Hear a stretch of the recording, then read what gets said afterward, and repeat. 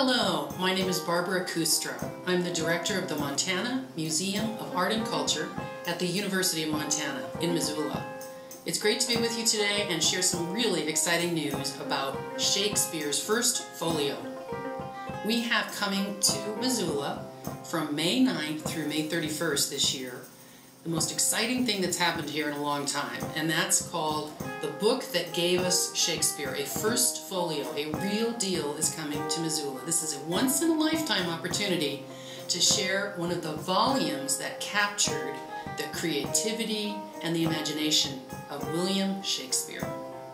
It's spectacular, and it's available for us to see live and in person at our galleries at the University of Montana, which is in the Performing Arts Radio Television Center. We've got many hours we're going to be open for while the folio is here, and we would love it if you could come visit, or at least read all about the first folio and how Shakespeare has meant so much in all our lives.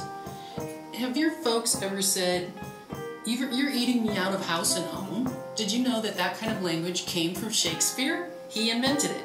Or how about "knock knock, who's there"? That's not just a joke that showed up out of nowhere. William Shakespeare started it in one of his plays. And so we are having almost a festival of Shakespeare in Missoula, and we're really excited about it. We've got lots of great partners, lots of talent. We'll be streaming through, and the first folio will be available to be seen. I'm here with Julie Biondo Edwards, and she is the brains behind this project. She put it together. She wrote a very special proposal to the Folio Shakespeare Library in Washington, D.C., and with her wonderful writing skills, she was able to persuade them to share it with us. We're the only place in Montana, this time, to see it. So we sure hope you join us, and bring your parents, and your brother, and your sister. Maybe not your dog, he's not allowed in the galleries, I'm sorry. But it's pretty darn exciting, and we hope you join us. Julie, what would you like to tell us about the folio? So my name, as Barbara said, is Julie Biondo Edwards. I am a member of the faculty at the Mansfield Library at the University of Montana, and I'm a librarian here. And I am delighted to be working with Barbara at the museum to bring this amazing book to the state of Montana. So I want to talk to you a little bit about what the folio is and why we have this partnership between the library and the museum to bring this extraordinary item here to campus.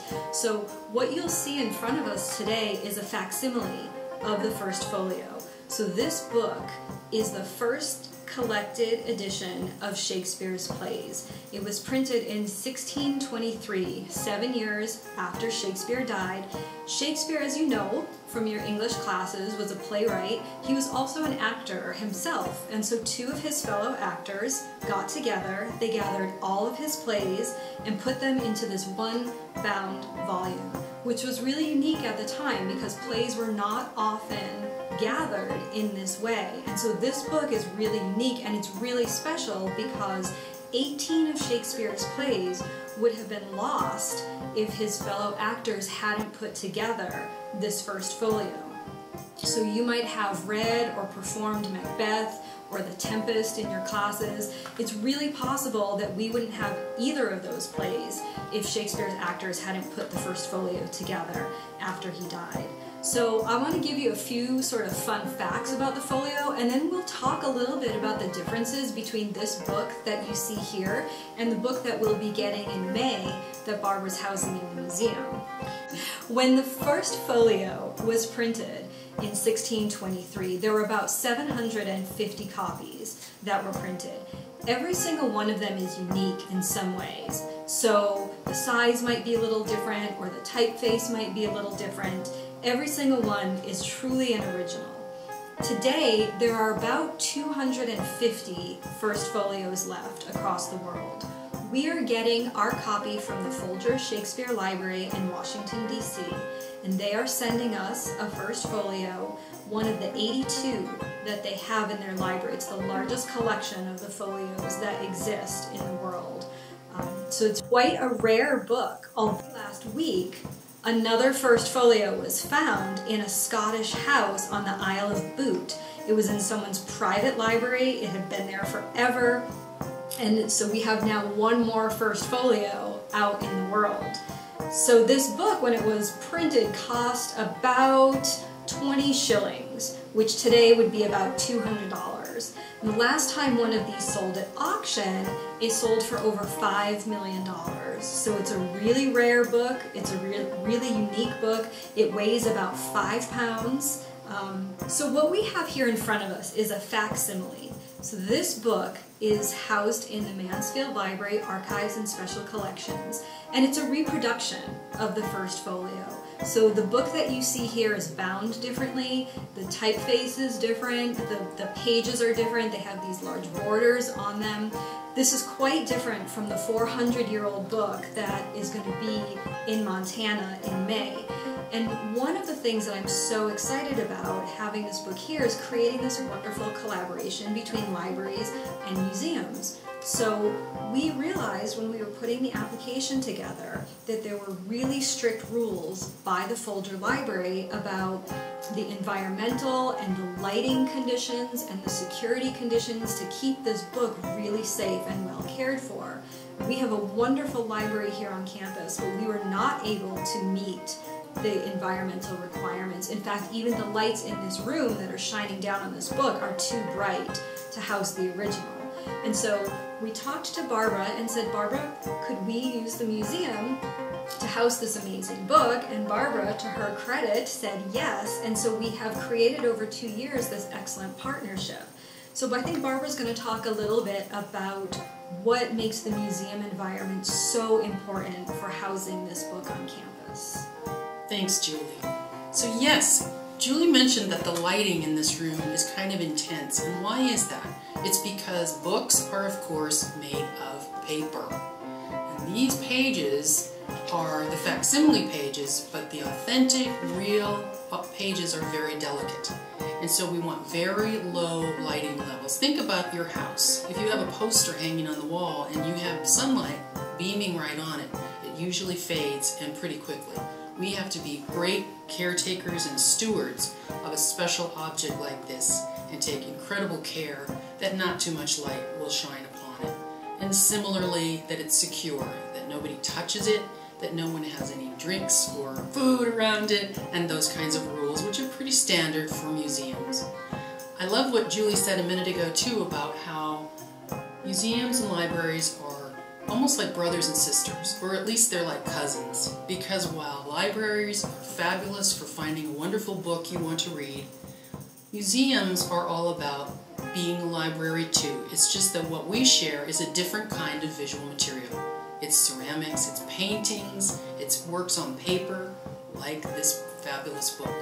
And so our job is a different kind of job, but it's still to share and educate and inspire and make you have some fun about seeing visual material and learning a lot from it, because our collection, which belongs to everybody that lives in Montana, is almost 11,000 pieces strong, and we are the stewards.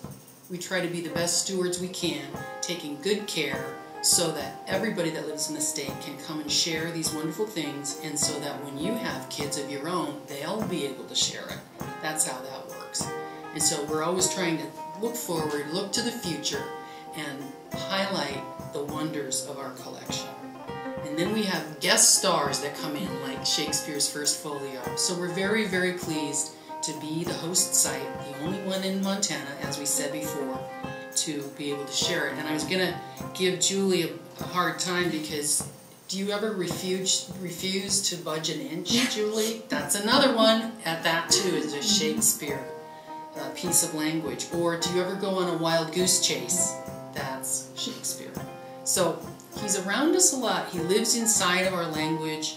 He also lives inside of other people's plays, lots of movies, lots of operas, things that symphonies play, music that is. And so Shakespeare has inspired a lot of creative energy around the world, across generations, and has had a huge impact on how we live today. One of the Shakespeare plays that you might be familiar with without even knowing that you're familiar with is The Lion King from Disney, which is basically an adaptation of the Hamlet story. So the struggle that Hamlet goes through retold out on the African savannah. So if you're familiar with The Lion King, then you know a little bit about Shakespeare's storytelling style. I love, as a librarian, bringing people together around books and art and literature and culture. This is a really important exhibit for me personally because it feels like such a gift for me as a librarian to be able to do this in the state of Montana, to bring this book to our community. We wouldn't have been able to have something like this here otherwise. I know that Shakespeare can seem sometimes kind of dry, kind of old, the language can be kind of tricky sometimes, but I think that the themes that Shakespeare talks about are themes that anybody can relate to, and particularly that teenagers and students can relate to, right? Shakespeare writes a lot about youth. Hamlet was young, Romeo and Juliet are young. All of these characters that are so iconic that I think speak to sort of our shared humanity, no matter where we are, in what time, in what place. I think that there's something about Shakespeare that can speak to all of us. And as Barbara was saying, something about this physical book hopefully will help you connect to Shakespeare in a new and different way, and help you connect not only to Shakespeare, but to the arts, to theater and to literature, to museums and to libraries, and to each other, because so much of Shakespeare's plays are about how we relate to other people and how we form relationships with other people. So I hope if you get a chance to come and see this book, that you will visit us on campus and see this extraordinary item. We're really happy to be talking with you. Again, it's the first folio, the book that gave us Shakespeare, May 9 through May 31st, that's 2016 of course, at the University of Montana in Missoula, in Montana, and we're here for everybody, and we invite everyone to come join us.